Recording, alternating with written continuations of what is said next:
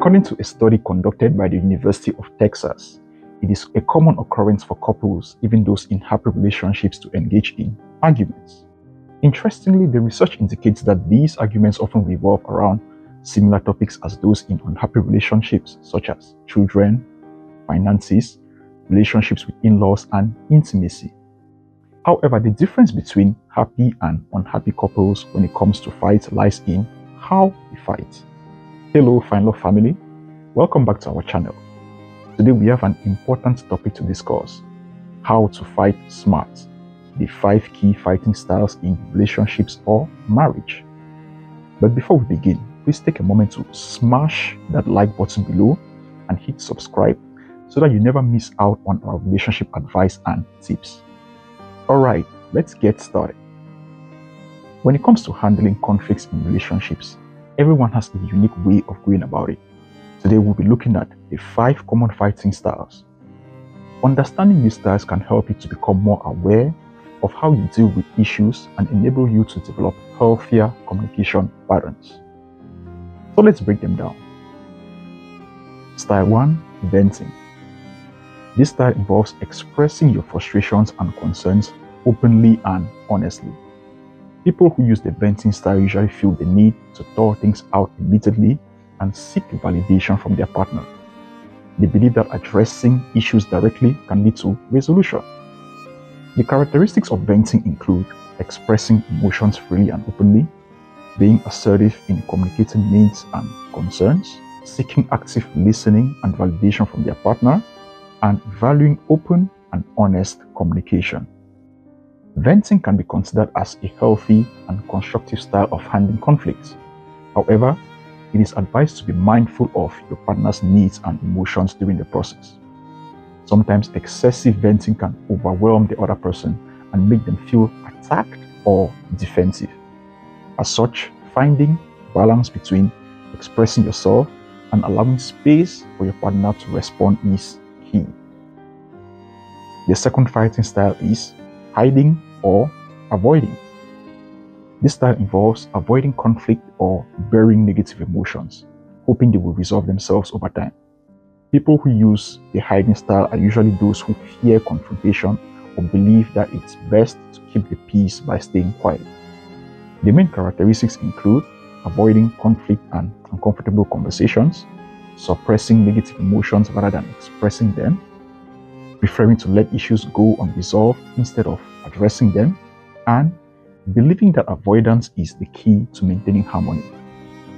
The hiding or avoiding style to conflict management may temporarily avoid conflicts, but it often leads to unresolved issues and builds up resentment.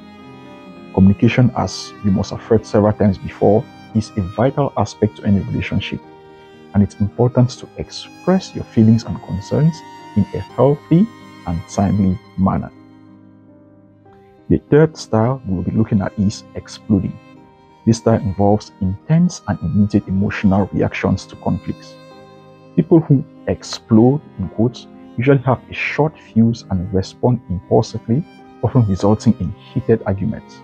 Characteristics of the exploding style include reacting with intense emotions such as anger, frustration, or even rage, engaging in impulsive and heated arguments, using personal attacks or hurtful language during conflicts, and struggling to control emotional reactions in the moment. As much as exploding allows one to free themselves of burning emotions, it can also lead to irreparable damage in relationships. It is important to find healthier ways to manage and express your emotions, such as taking a step back to cool down before discussing the issue. Remember, you want to avoid saying things that you will regret when the situation is calm.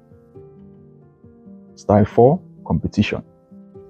This style involves a win-lose mentality where conflicts are approached as a battle to be won. People who use the competition style always prioritize their own needs and desires over their partners, leading to power struggles and arguments. Those who see conflict as a competition generally seek to win arguments and prove themselves right, use tactics such as blaming, criticizing, or manipulating, focus on individual goals rather than the relationship's well-being, and struggle to see the other person's perspective. Competition can be motivating in certain contexts, but when it comes to relationships, it is detrimental to a greater extent. It is important to stop focusing on winning arguments and instead focus on finding solutions that benefit both partners and prioritize the overall health and happiness of the relationship. When conflicts arise, the goal should be to reach a resolution that satisfies both people and helps the relationship to thrive. Style 5, compromising. The last fighting style we'll be looking at is compromising. This style is all about finding a middle ground and making concessions to work through conflicts. People who use the compromising style prioritize keeping the peace and are willing to give up some of their own desires to meet their partner halfway. In this style, it is all about finding a fair solution that both partners can agree on. The characteristics include seeking fair and balanced solutions through negotiation, willingness to make sacrifices to reach a resolution, valuing equality and fairness in the relationship, and recognizing that not every conflict can be fully resolved. Compromising is a practical and effective approach in relationships when partners have different needs or wants.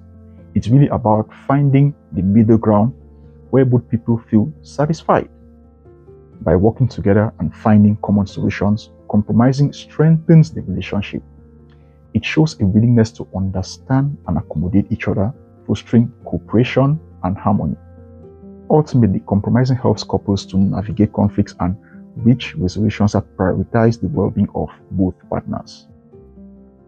Now that we've discussed these different fighting styles, it is important to understand that there isn't a right or wrong style. Each person is unique in a relationship, and so it is important to find a healthy balance that suits both partners. What works for one couple may not work for the other. The key is to be open-minded, communicate openly, and find middle ground that respects both individuals' needs and promotes a positive and supportive relationship. Remember, it is really about finding what works best for you and your partner, rather than trying to fit into a specific mold. So in summary, be aware of your fighting style and how it may impact your relationship. Practice open and honest communication while being mindful of your partner's needs. Seek compromises and solutions rather than aiming to win the argument. And lastly, consider seeking professional help such as couples therapy if you find it challenging to navigate conflicts in your relationship. Remember, it's about fighting smart for your relationship to work rather than fighting each other. So that's all for today's video. We hope you found this information valuable and insightful. If you did, don't forget to give this video a thumbs up and share it with your friends.